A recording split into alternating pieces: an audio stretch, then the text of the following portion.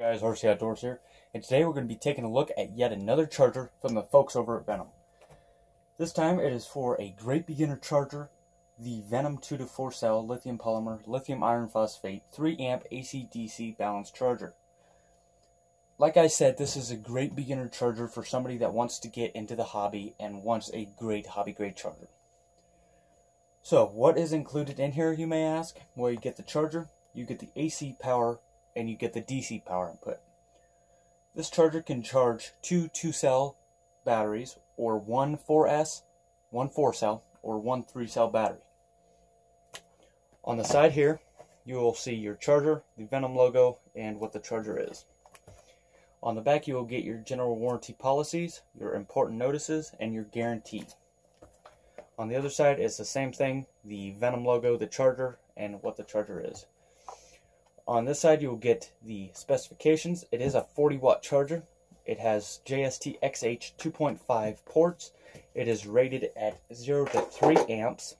The input power is AC or DC, AC 100 to 240 volts, or DC 10 to 18 volts. On the bottom, you will have the charger, where everything is located on the charger, your specifications, and the features. The part number for this charger is 0683. So let's go ahead and pop the factory seal and open her up. Alright. So when you open it up, first thing you will get is your warranty card. So go ahead and activate your warranty. Then you will receive your manual. So let's go ahead and take a look at it. So you have your contents. You'll have your features, the charger overview, specifications, and the exterior description. How to use the charger, warning, error, and messages, LiPo battery safety guidelines, and continued, and then your warranty and services. And on the back, it just has the charger, customer service, and the Venom themselves. So, in this section, you'll receive your AC power lead, your DC power lead, and then over here you will receive your charger. And then you will get some silica gel, but you do not need that. So, of course, the Venom chargers always have a nice plastic wrap around them. Now, you will have a plastic wrap on the front face and on this face that you will have to remove. I will remove that at a later date. On the bottom, you will receive your warranty number, your date code. On this side, you will receive a bumper, your DC power in, and then on this side you will receive your AC power in. On the front, you will receive your balance ports, so your 2S ports and your 4S and your 3S. On the top, you will receive the display itself, change the type of chemistry your battery is, change the current, and the interface. And then you'll have your cooling fans and the air transfers. Let's go ahead and power it up, and I'll show you guys how to use it.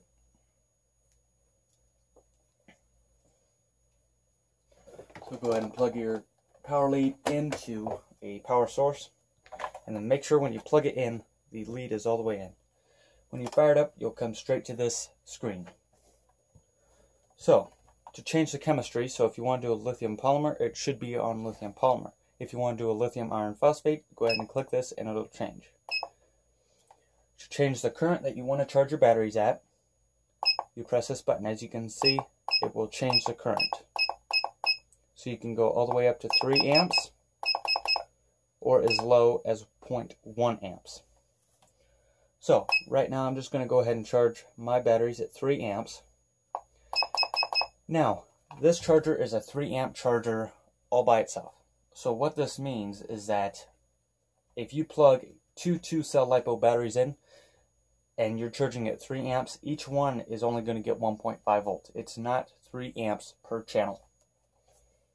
So, when you plug a battery in, it will go ahead and start charging. I'm going to use my Venom 2000 milliamp hour 2-cell batteries. So when you plug it in, you'll see that it automatically reads it and starts charging, or since this battery is full, it will not charge it. So we'll go ahead and remove that one, and it'll stop, and then you'll go ahead and plug the battery in, and it will start charging. So as you can see, I'm charging this battery at 3 amps.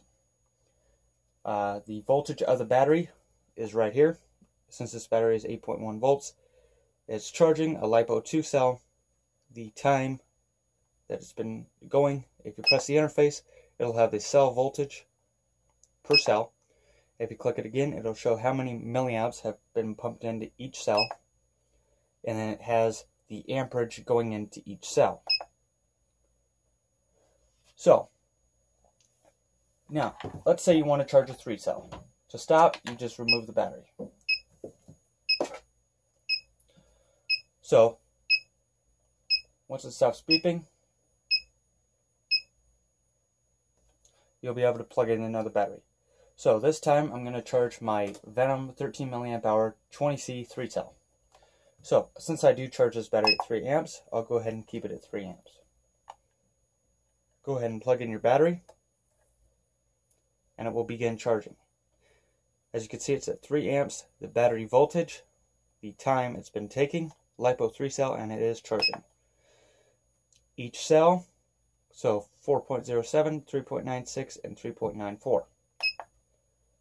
The milliamps that have been pumped in, and the amps going into each cell. So this would be a great charger for somebody that wants to get into the hobby, like I said, or that has these small batteries and wants to be able to charge them on the go. The DC power cable that's included does have the port, and then it has your alligator clips. So, like I said, this would be great for small batteries. Right now, all these batteries that I have, small ones, these are all for my Losi Mini 8.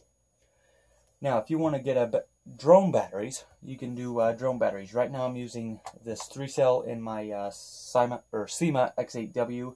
I don't think I'm going to be doing a video on the drone. I might. It's pretty bashed up. I've been running it a good while. I just don't think I'll be able to really get a good video on it. So now if I get another drone, be sure that I'll make sure to make another video for you guys. I am going to be trying to get some running videos out. I was driving my Torment, getting ready to do a video, and the servo jammed, and I slammed into a power pole, and it shattered the chassis. It's in about 50 pieces, and then the body of it shattered. So I will be trying to get replacement parts, rebuild it, and I should get that out within the next couple of months. I'll try my best though. So of course, guys, thank you guys for watching. Got any comments about this charger or anything RC related? Leave them down in the comments below. And I will see you guys in the next video. Remember to like, comment, subscribe. Bye.